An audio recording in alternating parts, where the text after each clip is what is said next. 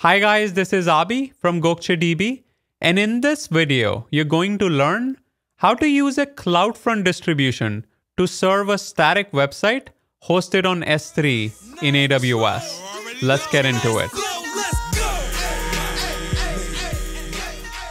Let's start by navigating to the S3 service, then click on Create Bucket and give it a name. Uncheck Block All Public Access, acknowledge the warning, then hit the Create Bucket button.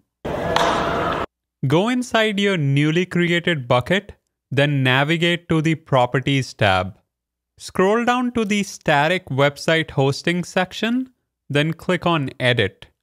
Enable Static Website Hosting option, then enter index.html for our index document. Giddy up! Click on Save Changes, then navigate to the Permissions tab. Scroll down to the Bucket Policy section. Here, I'm going to copy-paste a bucket policy from this user guide that grants public read access.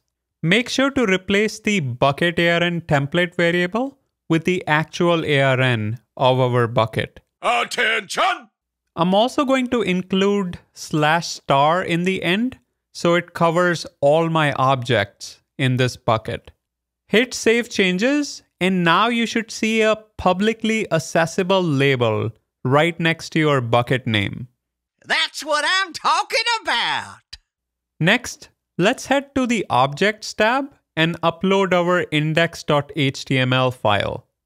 In this file, I just have one line which says Hello from GokceDB wrapped in H1 tags. Let's finish uploading this file, then navigate back to the Properties tab.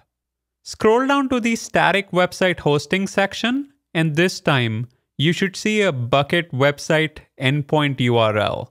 Click on this link to see if you see the contents of your index.html file. Looks like everything is working as expected, and our static website is indeed publicly accessible. Yeehaw! Next, let's head to the CloudFront service, then click on Create Distribution. Copy-paste the Bucket Website Endpoint URL in the origin domain text box. For protocol, I'm going to leave it to HTTP only, then scroll down to the Price Class section.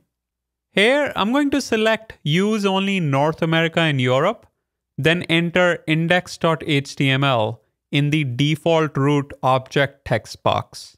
Hit Create Distribution, and your last modified status should now say Deploying. Give it a few minutes, then copy the distribution domain name URL and paste it in a new browser session.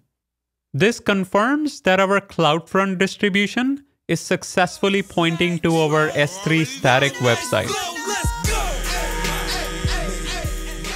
There you have it. If you have any questions, leave them in the comments section below. Don't forget to like, subscribe, and turn on the notification bell. Until next time.